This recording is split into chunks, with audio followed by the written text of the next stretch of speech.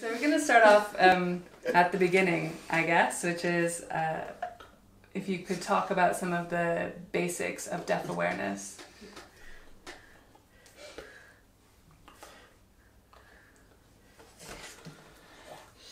Yeah, I would say that the number one thing is that there's a huge variation within the deaf community.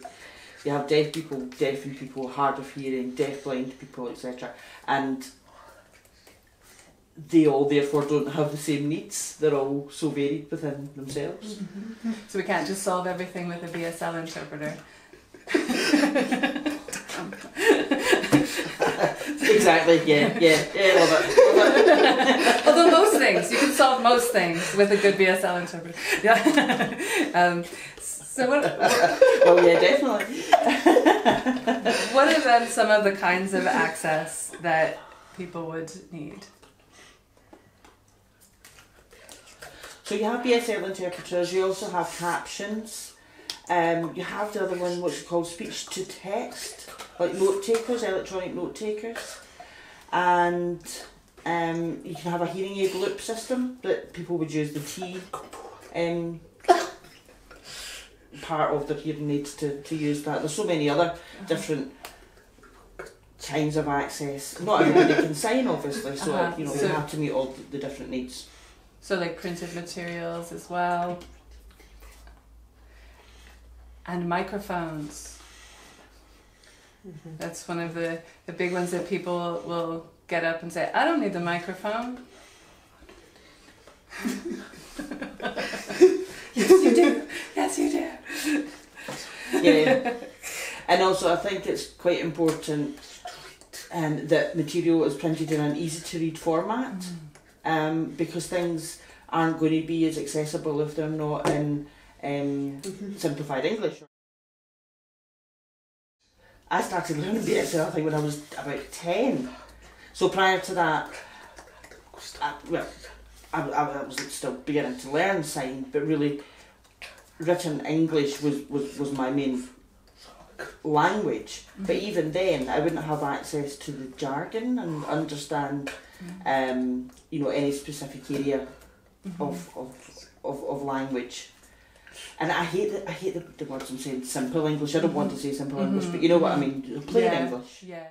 You sort of touched on this just now, and we've talked about it in the conversation, that there's a real lack of information that reaches deaf people, especially people who are primarily BSL users.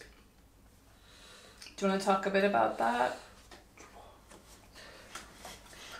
Yes.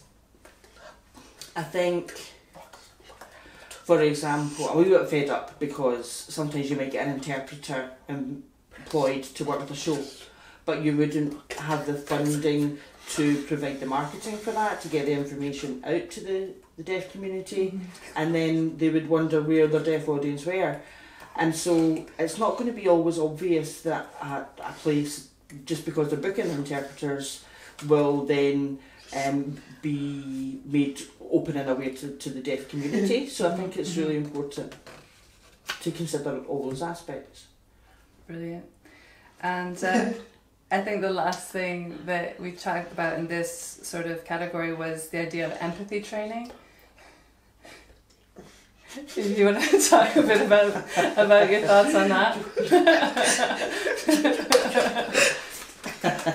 Well, basically, yeah. I think there's disability awareness training that I previously went on, and it felt good being part of that session, but that was only until the point where we actually had to pretend that we had a disability.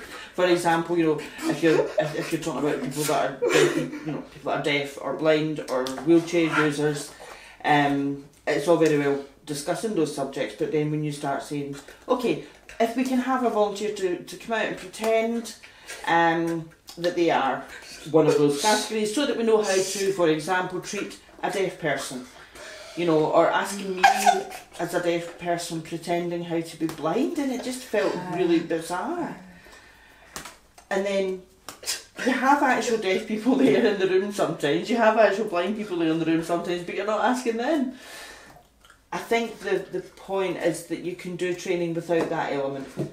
Really, yeah. And does it really make empathy or create empathy when you're terrified? Because when I did blind awareness training, they made us become blind. We had to put on these glasses, and you could choose between different kinds of blindness, and then be guided around by your co-worker who knows nothing about guiding blind people, and they would take you out into the street and around, say, a theater, and it was terrifying. And so that's the idea people get. Being disabled is terrifying as opposed to learning anything about what a blind person's life is like, you know, and that most blind people would actually, you know their way around.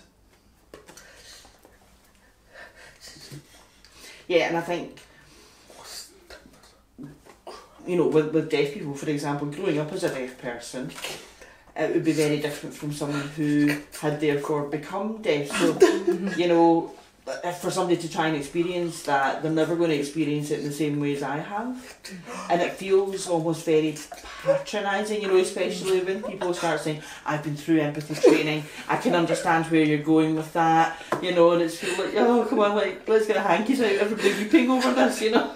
I've suffered. Exactly, yeah. I suffered for 20 minutes. Yeah. Indeed. I think that was like most of the things we were going to cover. Is there anything else you want to add about the beginnings of... I think there's one more thing I want to talk about is the capital D / small d deaf. Used to always say in marketing that if you're marketing to deaf people, you'd be wanting to put capital D / small d. However, at the moment there's a huge debate around the use of that term,